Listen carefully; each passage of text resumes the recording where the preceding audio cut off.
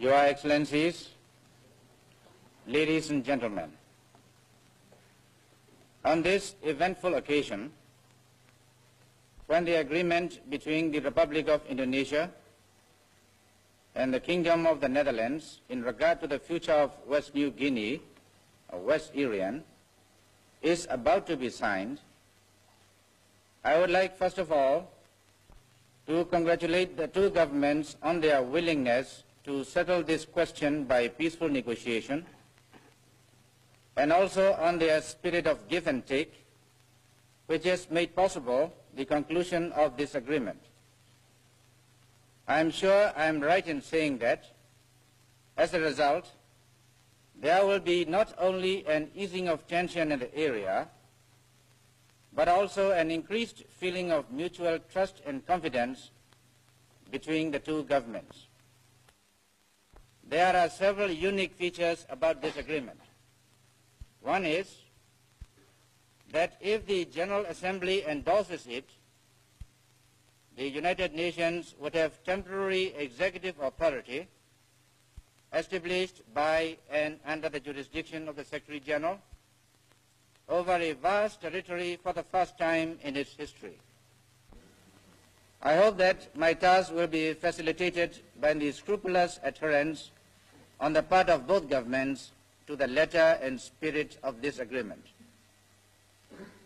Without it, my task would become immensely difficult, and I earnestly appeal to both governments to make their cooperation available to me in the fullest measure.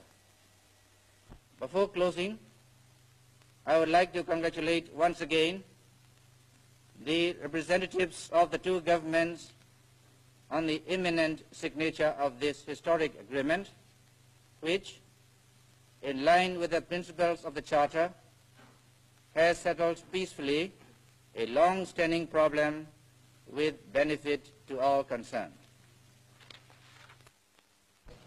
Ladies and gentlemen,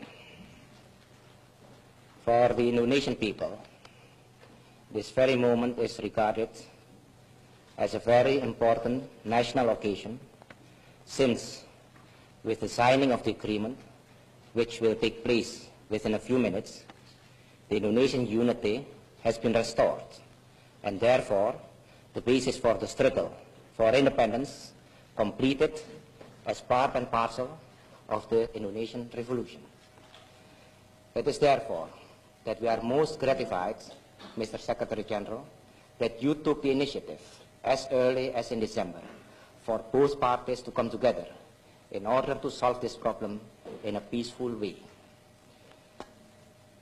It was your guidance during the negotiations, based upon sincerity, wisdom and experience, that made us pass with success through all the intricacies of a negotiated settlement.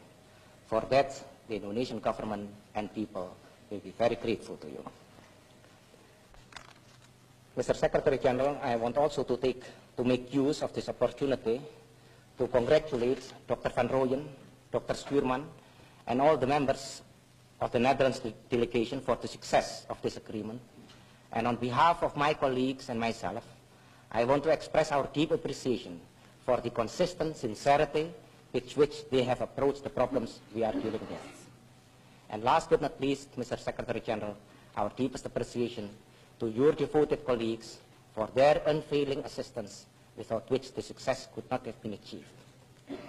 The success of this agreement, which is also the success of the United Nations, I hope, will lead to further achievements in solving problems with which the United Nations has been engaged. Now that this agreement will be signed, now that also the Indonesian unity is reaching its completion, I sincerely hope that the traditional friendship between Indonesia and the Netherlands could be restored. Thank you.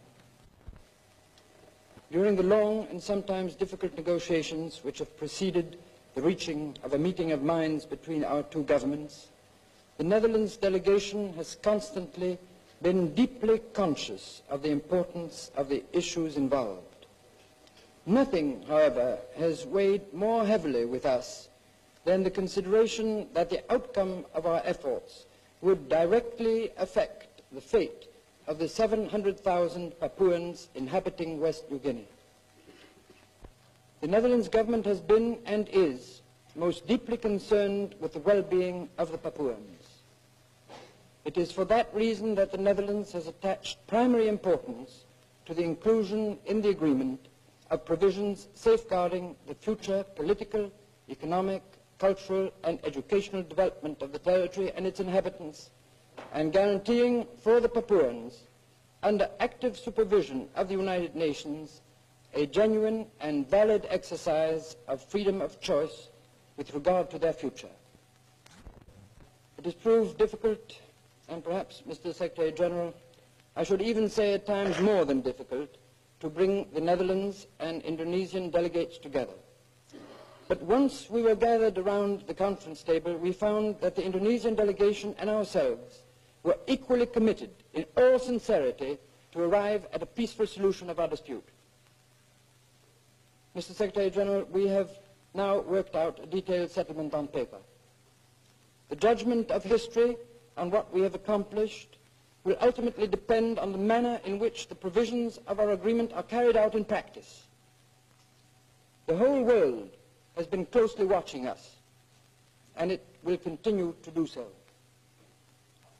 The foundations have now been laid, we hope, for a better understanding and ultimately a happier and fruitful relationship between our two countries and our two peoples. For the possibility of achieving the realization of this hope, the touchstone will be our mutual good faith and our consistent efforts in fulfilling the terms of the agreement. Yes, thank you very much. I would now request the representatives of the two governments to be good enough to append their signatures to the